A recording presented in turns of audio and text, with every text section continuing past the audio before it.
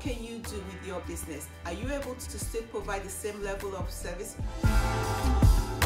This is Orumé. How are you? The number 2 tip is you want to be agile and you want to pivot. Take a look at your business operations. Did you have a storefront? Are you no longer able to operate in a storefront? We all know that restaurants are no longer providing indoor dining. They had to pivot. In New York, a lot of the restaurants now have outdoor seating, and they provide takeout services. So what can you do with your business? Are you able to still provide the same level of service online? As a CPA, I'm providing my services, I'm servicing my clients online. You know, you're providing the same level of services and you can do it online.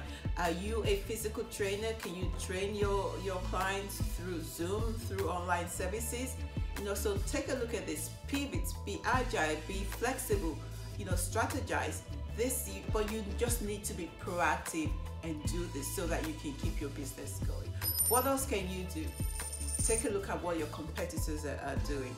If they've added in your elements to their business model that's successful, take a page out of their playbook. There's nothing wrong with that. And then also, if you can actually reach out to some of them and find out if you can collaborate. Also, again, bring down your costs.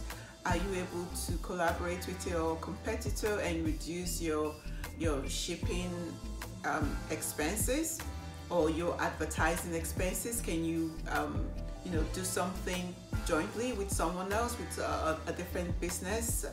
You know, these are things that you really need to drill down to and take a look, evaluate them, and be really proactive about looking at those resources.